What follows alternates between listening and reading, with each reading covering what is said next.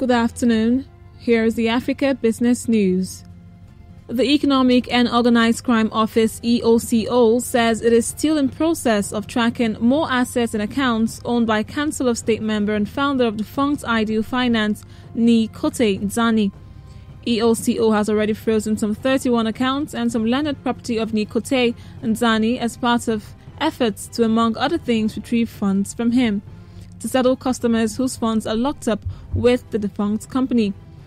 EOCO, upon a referral from the receiver for Ideal Finance, invited Nii Kotei Dzani for questioning on 3 allegations, including 23 million Ghana cedis paid to a client, 200 acres of land he allegedly stole from Ideal Finance, and unlawful use of Ideal Finance funds to build Camp Tsaetse, a plush resort in Ada.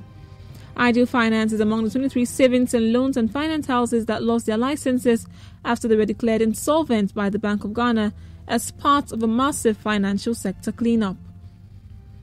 According to the Executive Director of EOCO, COP retired Frank Adu-Poku, who spoke to newsmen Umaru, Sanda, Amadu, the assets confiscated so far include vehicles and about 31 bank accounts belonging to him and the Ideal Group.